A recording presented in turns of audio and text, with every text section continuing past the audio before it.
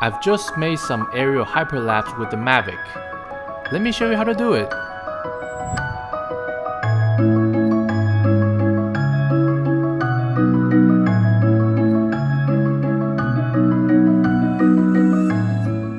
Now, let's start off with the flight.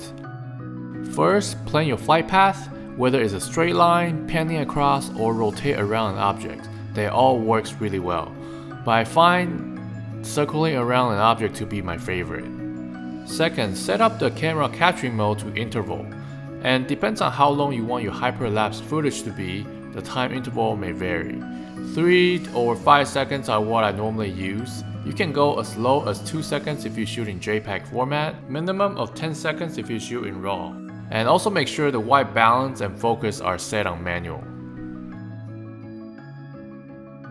Next, set up the intelligence flight mode. In this case, I will be using POI or point of interest mode to rotate around something. If you're not familiar with the intelligence flight mode, I encourage you to watch some tutorial first before trying out this hyperlapse. Now, once everything is set, start the intelligence flight mode, and it's very important that the speed is set as slow as possible. In this example, I'm setting my speed at 0.7 miles per hour. And don't forget to press capture. The drone will automatically capture the image at an interval across the flight path. Now the question is, when should I stop recording? The math is very simple.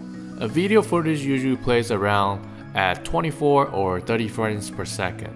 So each image that you take equates to 1 frame of footage. So 30 images will give you 1 second worth of footage. You can monitor the image count on top right corner of the screen to estimate the length of footage that is best fit your project.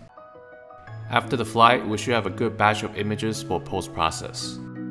Let's import all images. You can make some minor color adjustments to all the images in Adobe Lightroom to make them slightly more vibrant by bringing out some contrast and color.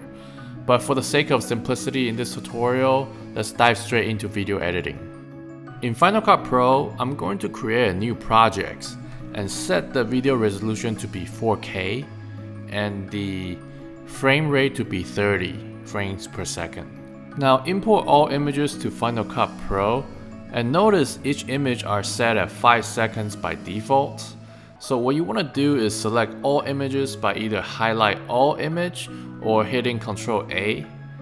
Then to adjust all image to 1 frame, by hitting Ctrl D or by going to modify on top left corner and select change duration and type in the number 1 to make each individual image to be 1 frame. I have also enlarged the image to fill the entire frame and apply to all the images. To do that, copy the setting on the first image by hitting Command C. Highlight all the images, and to apply the settings to all images, hold down Command Shift V to apply. Hyperlapse never comes out buttery smooth the first time, even though the camera is stabilized by the gimbal. And that's because wind gusts or any environmental factor can cause minor shift in between shots. So we will need to smooth out the footage by stabilizing it in Final Cut Pro. And stabilization only works on video footage, so we need to first extract this project as video, then import it back to Final Cut Pro. Now the video hyperlapse footage is in. Clicks on stabilization on the right. It may take a couple seconds for the footage to render. Review the footage to see if it's smooth enough to your taste. If not, there are a few options under the stabilization that can smooth out the footage even more, but it may warp the footage and make it look artifact if you do it too much. So just play around with it and find the fine balance. Okay, you don't need a Mavic 2 to create an aerial hyperlapse, but it does simplify and streamline the entire production process, and it also generates a buttery smooth stabilized hyperlapse footage right off the SD card.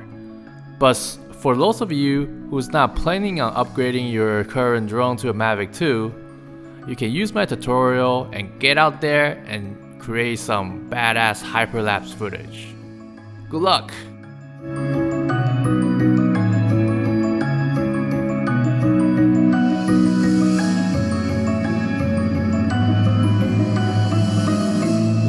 subscribe.